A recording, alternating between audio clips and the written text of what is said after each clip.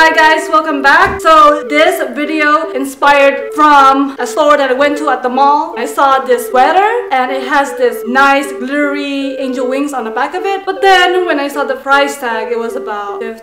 So I was like, what the mother, father, grandpa is that? $50 for a sweater? I'm like, girl, I can make one just like that for less than $5. Because that $50, I can use it to buy me some hot Cheetos for 99 cents, and 50 back of that will make me really happy. I hope you enjoy this video. So this is the old sweater that we're gonna be using, and I'm gonna put the angel wing on the back of this. And what we're gonna do is we're just gonna turn it around, place it on our table, and grab a blank sheet of paper. And what I did is I sketched an angel wings on the sheet. So for those people who doesn't know how to sketch an angel wings, you can always go to Google and type in angel wings, and you'll see different kind of angel wings design, and you can just click on the image and it will show you different pictures and different type of angel wings you want, and you can always print it out. You can only make one angel wings because we can just flip it. It's gonna be the same thing anyways. Just one is enough. So I'm gonna be cutting the angel wings.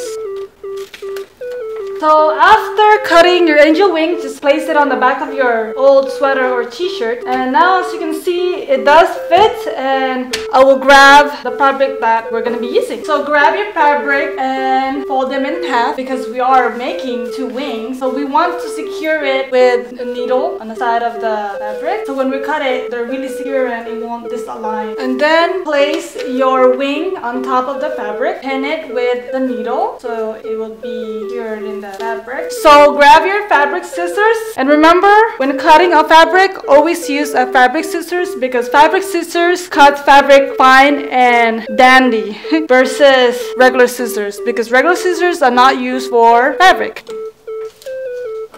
So this is how it looks like. It looks nice and pretty. This is optional. It depends on you on how you want the wing to be attached on the back. Either you sew it or apply a fabric glue if you don't know how to sew. I'm just gonna sew it by hand because at the meantime my sewing machine is broken. So I'm just gonna hand sew it. So if you are gonna be sewing the wings on the back, try to pin them with the pins so it will be secured. But if not, if you're just gonna be gluing it on, then you don't need to pin it. And that's about it, guys. So this is how it looked like from the back. It's simple and easy and fun, and I hope you enjoyed this video. Thank you for watching. Cut more, share. Bye.